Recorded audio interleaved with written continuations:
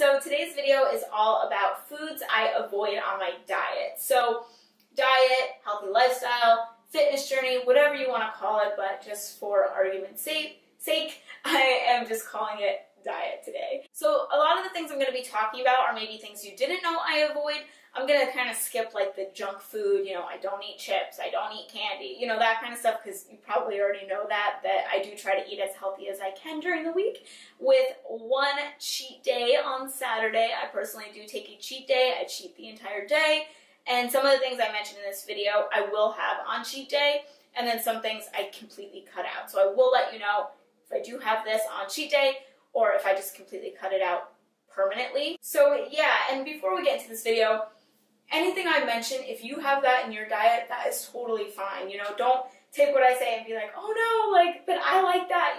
Pick your evils. That's basically what I want to say in this video. Pick your evils. I have things in my diet, I use a lot of salt when I'm cooking, I do things that are not like the perfect way, but I'm just saying the majority of the things I have I think are healthy, and I do try to watch what I'm eating as best that I can. And like I said, I pick my evils. I cook with a lot of salt, so in turn I don't have, and you'll see that in this video. So yeah, I hope you guys enjoy. This was highly requested by you guys, so let's get started. So number one on my list is smoothies and fruit juice. Now, the exception here is if you're making this stuff at your own house, and you're putting a cup of Greek yogurt in your smoothie, and you're grinding up your fruit and then you're drinking it, that's fine. Same thing goes for fruit, If you're grinding up your own fruit and making juice out of that, that's fine. But the smoothies at my gym, they're pure sugar. The smoothies at Starbucks, the smoothies at, wherever, that's all sugar. A few people in my family do those juice cleanse diets, and they get this fruit in the mix. Honestly, you don't even need to do that. If you want to have an apple, have an apple. If you want to grind up your apple and make homemade apple juice, then do that.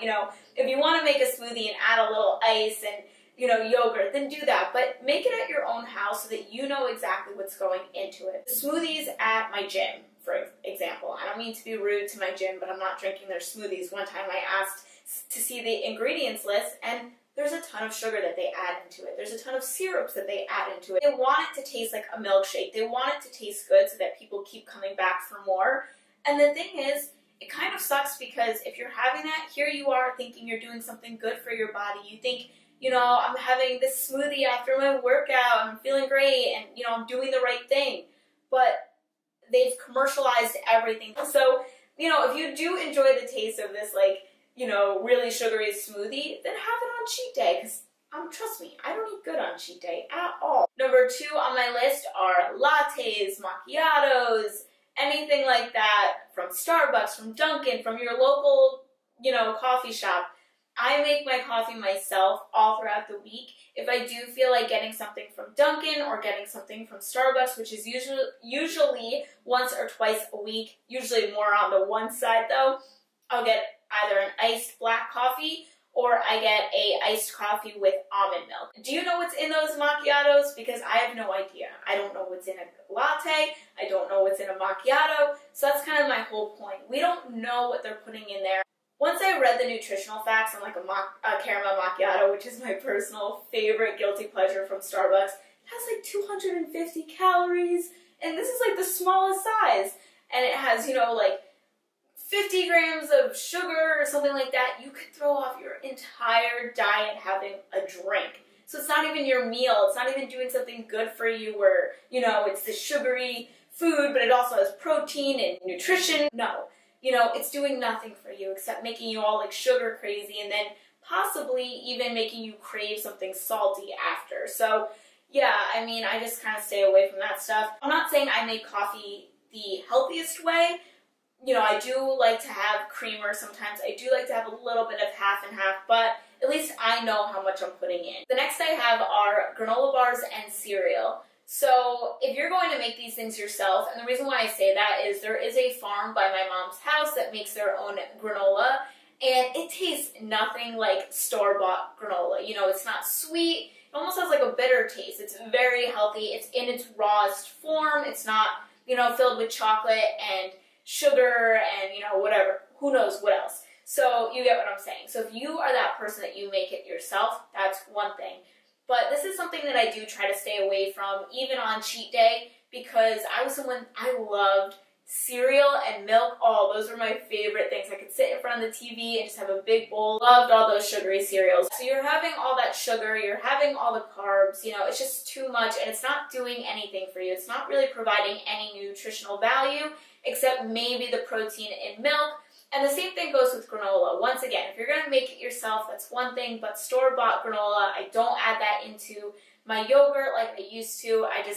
I'm not really seeing the nutritional value for as much sugar and carbs as you're getting. The next thing on my list is milk. I do want to kind of touch on this a little bit because I know I have cheese and I know I have half and half, and I know that there's a little bit of milk product in coffee creamers. So I just want to say, it's not that I'm cutting out dairy completely, it's that I'm cutting out whole milk, skim milk, all of that. The reason being is milk is just pumped with hormones. It's really hard to get your hands on like good hearty milk, and even if you could get your hands on like farm to table milk, it was explained to me by my chiropractor is that milk is for babies. So when we're drinking baby milk pretty much, we're getting all these hormones and all these things that we don't need as an adult. Milk can cause a lot of inflammation, it can cause acne. I do still have yogurt, I do still have cheese and that kind of stuff, but I don't drink milk anymore.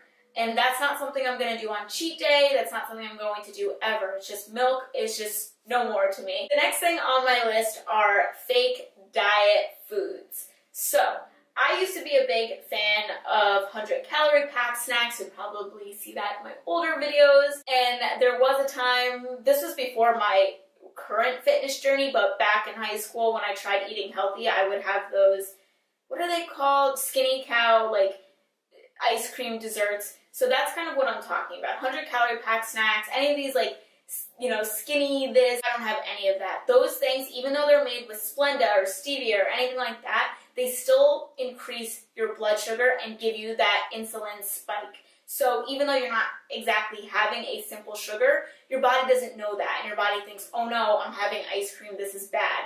Those things could also, once again, make you break out. You just might not get the total body transformation that you're looking for if you have those into your diet. And me, personally, they make me crave the real thing. It's like, once I have this fake ice cream, I want the real ice cream. So that's another thing. So while we're talking about fake foods and that kind of stuff, it brings me to my next point, and that's protein bars and protein shakes.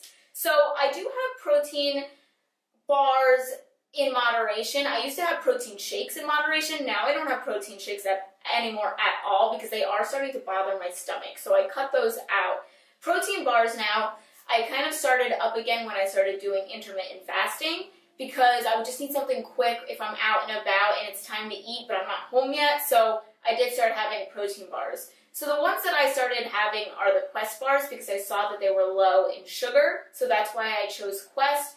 They really don't taste all that good. I know people like die over Quest bars, like, yay, Quest bars, but I did not see the hype at all, aside from the fact that they are low in sugar, and a lot of these protein bars, and that's what I'm talking about, are just filled with sugars. They're just like eating a Snickers bar or something. I will have one Quest bar a week, maybe, maybe not. So it's not like I'm having a Quest bar every single day, but if I am going to have a protein bar, those are the ones I choose because they are much lower in sugar, and I feel that, you know, like I said, Luna bars, all these other kind of bars, they're so sugary and there's so much carbs, and then there's not all that much protein in them, so you're really not getting that much, I don't know, nutritional value again. I feel like I need to start using some different words. So I hope you guys enjoyed this video. If there's anything that you guys like to avoid on your diets, your healthy lifestyle, your fit journey, whatever you personally call it,